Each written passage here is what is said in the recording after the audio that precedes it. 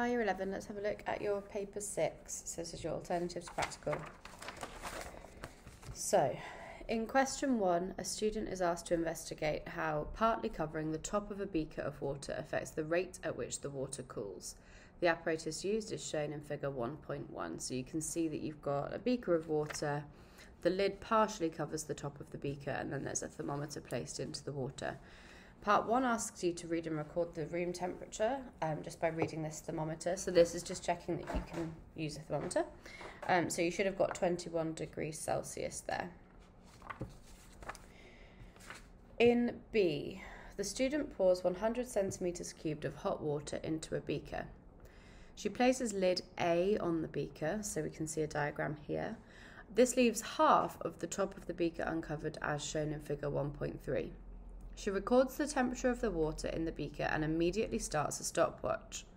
She records the temperature theta, which will be in degrees Celsius, every 30 seconds. Her readings are shown in table 1.1. She repeats the procedure using lid B.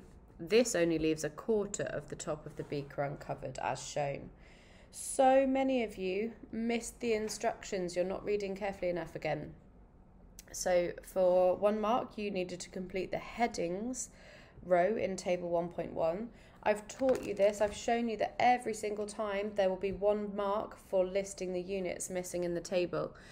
So time will be in seconds. Theta was a temperature value. It told you this in the question. So that's in degrees Celsius for both A and B. And then complete time in the column, well, we were told it is being measured every 30 seconds. So you just need to go up in 30s until you reach the end of the table. In part C, for 1 mark, you were asked to describe a precaution that should be taken to ensure that the temperature readings are as accurate as possible. Lots of you were giving me ways to check the repeatability. So you're talking about repeating your experiment 3 times and finding an average to check and see whether you get similar readings each time. That isn't what this question is asking for. An accurate value is one that's close to the true value. Okay, so we want to make sure that our number that we read and put into the table is really true for how the temperature would be at each time. So we want to wait until the thermometer stops rising before starting the stopwatch, or we could avoid parallax error by reading the thermometer with our line of sight perpendicular to the thermometer. This is an easier way to get the mark. This you have to explain quite carefully. If you do try to go for the avoidance of parallax error, I would suggest you also draw yourself a diagram where you kind of show where the thermometer reading is up to, and then draw a dotted line and then put your eyeball at that exact point. It will just help reinforce what you're saying, because if your language isn't good there, they're not going to give you the mark.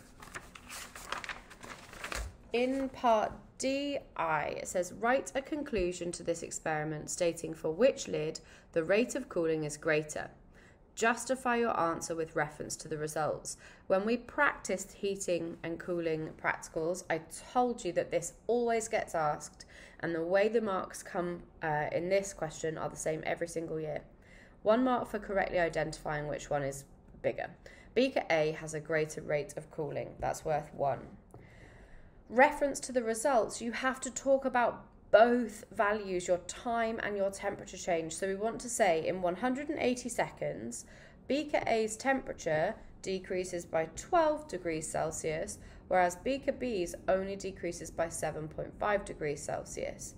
Now, it's not enough to just write these 2. You have to refer to the fact that it's over the same time period, because rate of cooling is how quickly it happens. It's not just what was the cooling, it was to do with how quickly it happened as well, so I need both.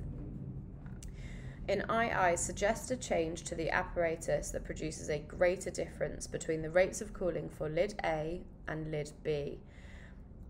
Lots of you were coming up with ways that would change it would change the rate of cooling, but it doesn't change the difference between the 2, because it would work for both A and B.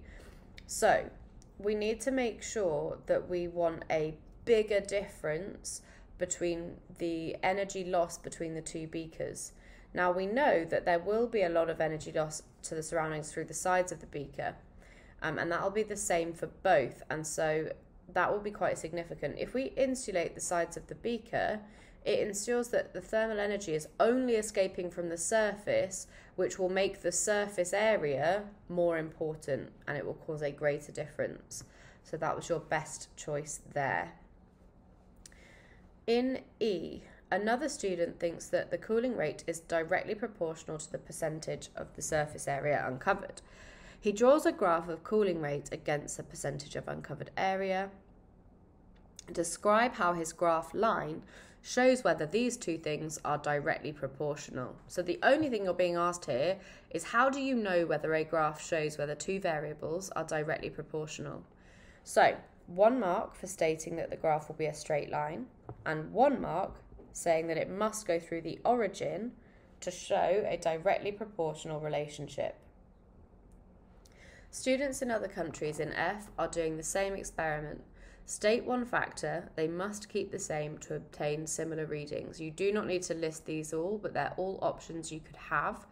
We want to keep the volume of water the same, the start temperature of the water the same material for the lids needs to be used, the room temperature being used, the type of beaker, all possibilities there for 1 mark. In question 2, a student is investigating a resistance wire. She uses the circuit shown. So you can see a power supply with a switch to control the circuit, an ammeter to measure the current flow, ignore the X for now, P and Q are labelled as terminals. A resistance wire has been connected in, and we can move the position of this crocodile clip to change how much of the wire is inside of the circuit. On figure 2.1, draw a voltmeter connected to measure the potential difference across terminals P and Q. So we want to know what the voltage value is at P, we want to know what it is at Q, and we want to know the difference. And so we connect in parallel. And so we are going to put our voltmeter here and connect across. If you drew yours so your voltmeter was down here and then you had wires going round like this, that would also be okay, but this is your simplest way of doing it. The student connects the crocodile clip to a length 90 centimeters of the resistance wire and measures the potential difference across the terminals P and Q and the current I in the circuit. And the values are shown on the diagram below. So an ammeter current flow is measuring how many charges pass a point per second. Ammeters are in series. Voltmeters are in parallel because they are measuring a before and an after. What voltage value do I have here? What do I have here? What is the difference in potential across these 2 points? Now, a surprising number of people did not read these scales correctly. This, I think, is not because you can't read a scale, but because you're probably rushing. Okay, halfway between 2 and 3 is going to be 2.5. You can see that there are 5 small scales between the marked point and 3, so each small increment is worth 0.1. This is 2.6 volts. Some of you were writing values that were larger than 0.4. That doesn't make sense. The dial is to the left. Again, 0.3 will be halfway between the 0.2 and the 0.4. There are 5 increments in between 0.3 and 0.4. So each small increment is worth 0.02. I've got from here, from my 0.3, I've got 1, 2, 3. So I've got 3 lots of 0.02. I get 0.36 amps on this one. This one was particularly badly done. So that gets put into my table. So I put my values in. Again, we're not reading carefully. The student then connects the crocodile clip to lengths 60 centimetres and 40 centimetres of the resistance wire. She measures the potential difference V across terminals P and Q and the current I in the circuit. Readings are as shown. Complete the column headings for a mark by writing V for volts and A for amps for the voltage and current. You got a mark. If you lost that mark, you are giving them away. That's a gift of a question. It's very easy. In part CI, it says calculate and record in table 2.1 the resistance R of each length L of the wire. Use the readings from the table and the equation R is V divided by I. So we take V, 2.6, divide by I, 0.36. I get 7.2. All my values I used are two significant figures. And so I should only be quoting to two significant figures, really. Okay, if you gave to one more, if you wrote another decimal place, that's fine, but so long as you're the same for each number in the table. So you should have had 7.2, 5.1 and 3.1. If you have read this wrong, but you still calculated correctly, you will still get the marks here. Calculate and record the value of R divided by the L value and pop that in as well. Again, I've gone for two significant figures. As long as you're consistent, you can have +1 here as well. So these are the numbers that you should have had. Another student suggests that the values of R over L for each length of wire should be the same. So it's saying how much resistance in ohms do I have per centimetre of wire? And I'm checking it when I've used different amounts of length. Well, I say that the results do support the suggestion. Now look, they are not identical numbers mathematically. However, the biggest difference is between these two. And the difference is 0.007 ohms per centimetre. That is tiny, it is insignificant. So I say the results do suggest this. These numbers are basically the same, okay? Mathematically, no. In a maths lesson, no. But in a physics lesson, yes, these numbers are close enough together that we can say that on average, the resistance per centimetre is the same. And we can say that can be explained by the errors that we made in the experiment or the uncertainties that we have in the experiment.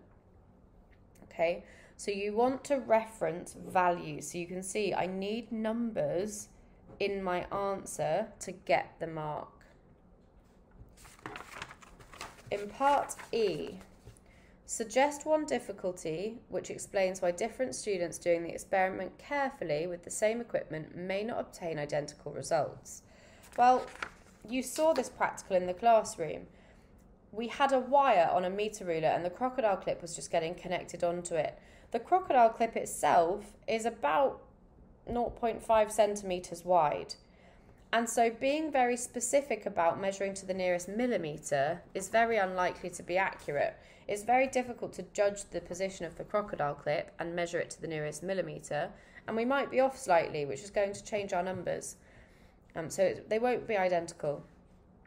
F. A student finds that during the experiment the wire becomes hot because there is a high current. He decides to use a variable resistor to prevent this. Draw an X on the circuit in figure 2.1 to show where a variable resistor is connected for this purpose. So, as it stands, we have a power supply and the voltage before the variable resistor is put in is dropped all the way across this wire. So energy is being transferred by the charges across this resistance wire. If we want less voltage to be dropped across the resistance wire and we want the overall current to be reduced, we need the overall resistance to be greater. We need to add more resistance into the circuit. It needs to be connected in series. So here would be a perfect place. You could also have chosen to pop it here or here or here. That's absolutely fine, but it needed to be that it was in series with the wire. And then a shocking number of people got this wrong. This was an easy question. In the space below, sketch the circuit symbol for a variable resistor. You knew that you had to memorise these. A resistor, I should actually add my wires as well to be fair, but you'd still get the marks how I left it. A resistor is just a rectangle, and then to make it variable, you add an arrow through it. In question 3, a student investigates the magnification produced by a converging lens. He uses the apparatus shown. So we have a hole cut out of a piece of card in the shape of a triangle. So light is coming through the triangle from this light bulb. It could have been a candle. We used lenses. It's the same kind of thing. Some distance away we then had a lens, and then some further distance away we had a screen. We used these in the classroom, you've seen these. The illuminated object consists of a triangular shaped hole, so we're seeing this bit here, we're seeing the profile of, so we can see what it looks like from the front view. It says measure and record the height, h0, of the triangular shaped hole. You literally just needed to get a ruler and measure that length. Now, for some very odd reason, when the photocopying happened, some were slightly different. So some of you may have had 1.4, some of you may have had 1.3. I checked yours all individually, so whatever you have, you should have just measured correctly. A shocking number of you didn't. So I have 1.3 centimetres for mine. In B, it then gives you the image. Okay, so if we go back to the original diagram, this bit was measuring the height of the triangular object, and then on the next page, the image is formed on the screen. We practiced doing this. We're measuring the height of the image. Again, you get your ruler and you measure that height. Mine was 4.2 centimetres. I checked yours as well. So the student repeats this for different U values. So they change the distance between the hole that the light is coming through and the lens.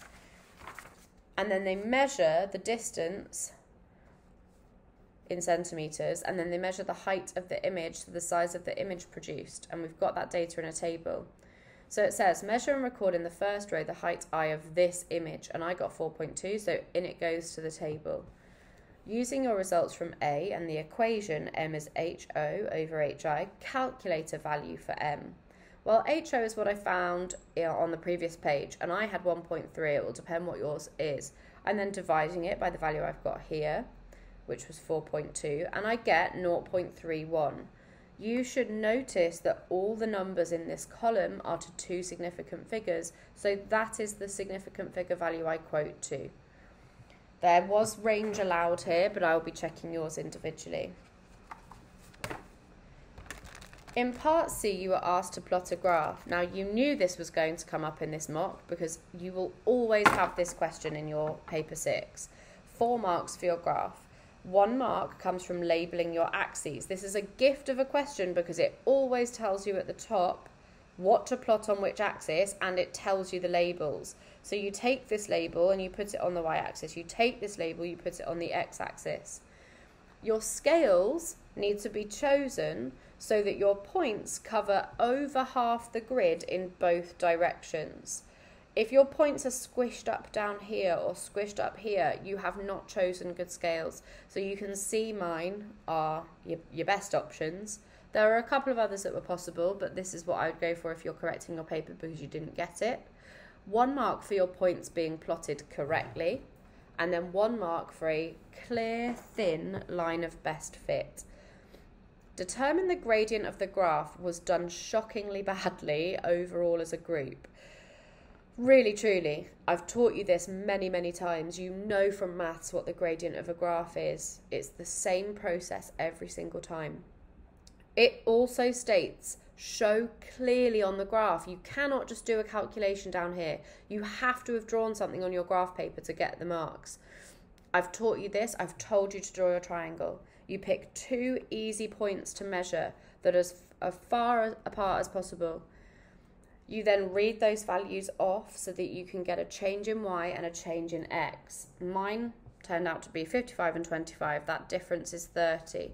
My change in y, my rise, is my 30.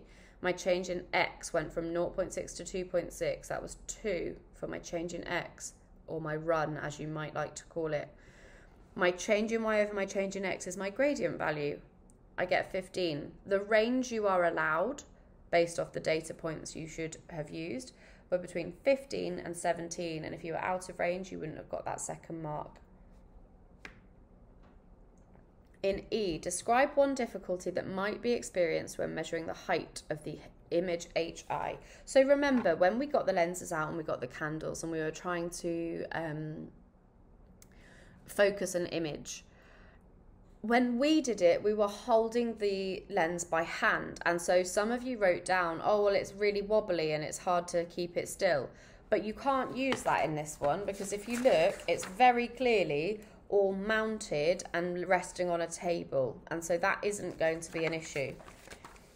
You've got to apply it to the question that you've got. Suggest an improvement to the apparatus. Well, when we measure the image, which is light, if we then put our hand in front of it, it skews the image. Your hand or your ruler easily gets in the way of the illuminated image.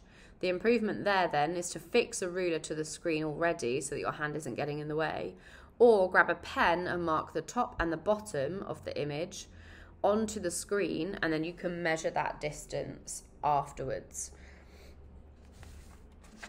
Last but not least, not badly done on the whole, but still things that definitely need fixing collectively. A student is investigating the factors that affect the size of the crater, the hole, that a ball makes when it is dropped into sand. Plan an experiment to investigate one factor, that's a big clue that you decide, that affects the size of the crater. The apparatus available includes metal balls of different sizes and a tray of dry sand. Write a plan. We know the plan is worth 7. We know that the mark scheme follows the same pattern every single year. I've told you the things that you need to include. You tell me which factor is being investigated. They even specifically say that to you. You can't just say the size of the ball. You need to be specific.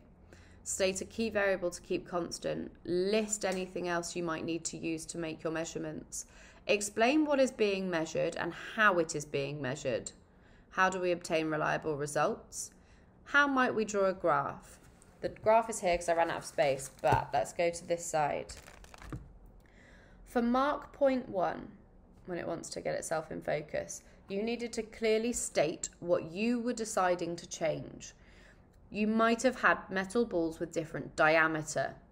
You might have dropped the ball and kept the ball the same, but you might have dropped the ball from different heights. You might have kept the height the same and the diameter the same, but you might have changed the mass of the ball. You cannot just say, change the size of the ball. No one can follow that and know exactly what you mean. That's too vague. You need to specify very clearly which one you're changing. Mark point 2 then comes from stating a control variable. Whichever you don't change in this list has to be kept the same so that it doesn't affect your results. So let's say I'm going to change the diameter of my ball each time and look at how that affects it. If I change the diameter of the ball, I need to keep the release height of the ball constant and I need to keep the mass of the ball constant.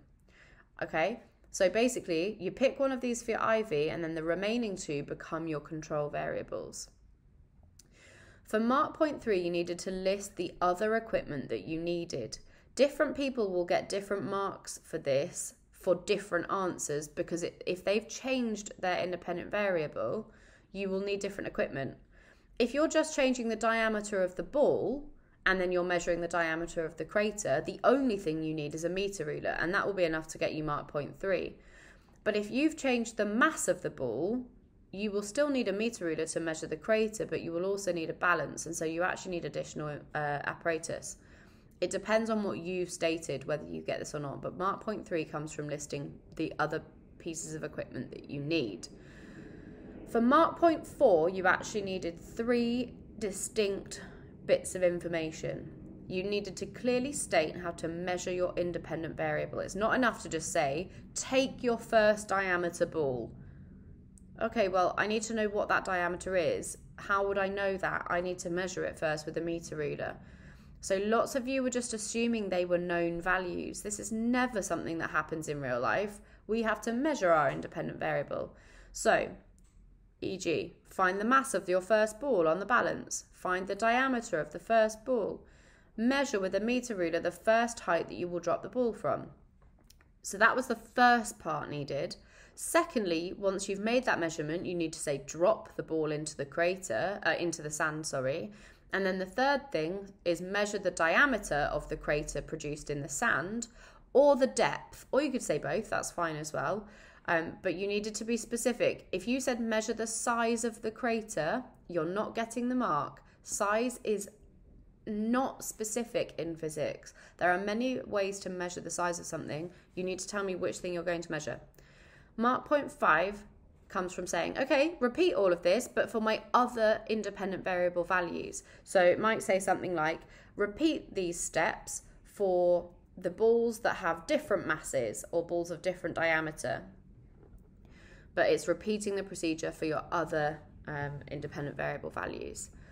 For mark point 6, it was like a bonus mark for some additional detail. So you could have said, and I've told you this, it's the same every year, you could, for each value of independent variable, take 3 repeats, which lots of you wrote, but then you didn't get the mark because you forgot to say that you then find an average from those repeats. That was one way you could get mark point 6. If you gave me very specific detail about how to measure the crater accurately, so place a piece of string over the top and then take that string over to a ruler, that might have got you mark point 6. Smooth or flatten the sand between each test would have got you your mark point 6. Showing me that you're testing at least 5 different values of independent variable, mark point 6. Ensuring that you drop the ball with no force so that it's released the same way each time, also. Mark point 7. Lots of you have got into good habits now of drawing your axes out. The problem was you were too vague and you wrote size of ball, size of crater. Too vague. I need a very specific thing that I can quantify with the unit. If you don't have your units, you're not getting the marks. Okay, so these were your options for your X and Y for mark point 7.